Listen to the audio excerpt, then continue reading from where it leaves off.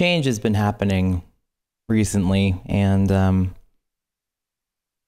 been thrown for a loop that I've never experienced in the 32 years that I've been alive. For the past 6 weeks, 7, I think, I've been going to therapy. And that alone, admitting that, has been tough, but has gone easier and easier as time has gone by, because I've been understanding why I'm going through this. I've been trying to understand why somebody like me would need that. And 7 weeks in, I'm understanding even more why how somebody like me could go without it. I've built my life, my 32 years, off of the concept that I need to constantly push myself, that I need to constantly belittle, make myself feel worse than I am, to push myself, to gain a response, to push myself, my subconscious, to do things that will better myself and the people around me. That is a fallacy, and that has been the wrong way, or it's not a very healthy way to live my life. The last 2 weeks have been particularly hard because my entire world as I know it, the entire Brian that I've known and I'm grown with, has been deconstructed, has been doubted, has been torn apart. And it hasn't been easy, especially with the things that I've tried to change nothing about what I do on a daily basis. I've tried to add this to the plate of things that I've now begun to deal with, to explore.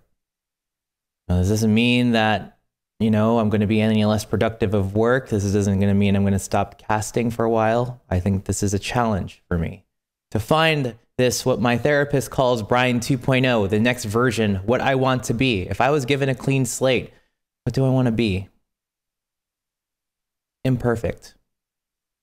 Not a perfectionist. Somebody who loves themselves. Somebody who's okay with their past. Somebody who's okay and can forgive themselves for what happened in their past.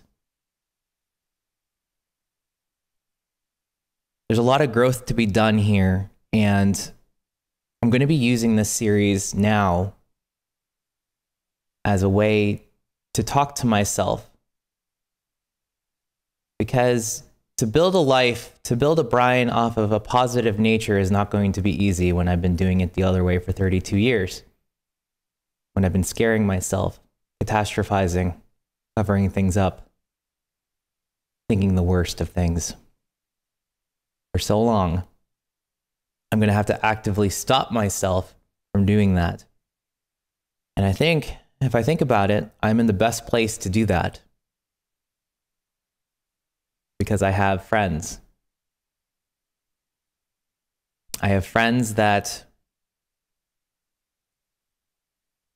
not only are not based on my, on my being here, that are not based on me, being particularly good at anything. Not career-based, but people I can truly call friends. Wonderful wife who's also going through the same thing. We're both finding ourselves, and this is the way I want to make myself new, whole, better. Like I've talked about in past episodes, but now I have a way to do it.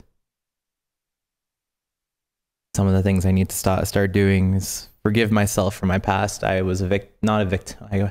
I'll say it. I was a victim of a very authoritative father. The whole Asian dad's mentality. I blame myself for a lot of the things that happened. A lot of the way I am now, about the way I bring myself to people, the way I want people to look at me, be proud of me for what I've done. I can't even be proud of myself. And yet I've built my life off of making other people proud of me for what I've done. I need to forgive myself for that. I need to start taking compliments. I need to start retaining compliments. If you've ever given me a compliment in the past, I've brushed it off only because I never knew how to take it. humility, in my fashion, strengthened my sense of negativity, my negative self. Every compliment I got would be this little bit of glee that went out of sight and out of mind. I need to stop doing that. I need to accept, and this will be the last one I'll say in this video for length's sake, but I need to find imperfection. I need to be at peace with it.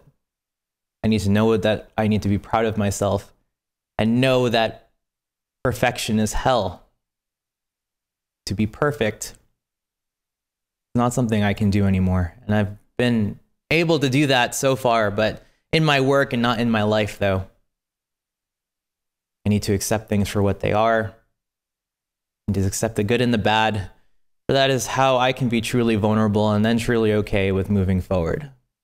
These are the words of a lot of things that I've read. My therapist, Saum, who's been completely amazing, completely supportive. Same with Jen. And I hope you guys will help me move forward with this.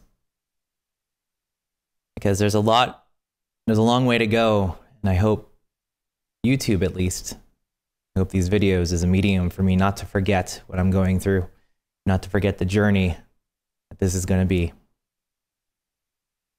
And with that said, I was out with it. Thanks, guys. See you later.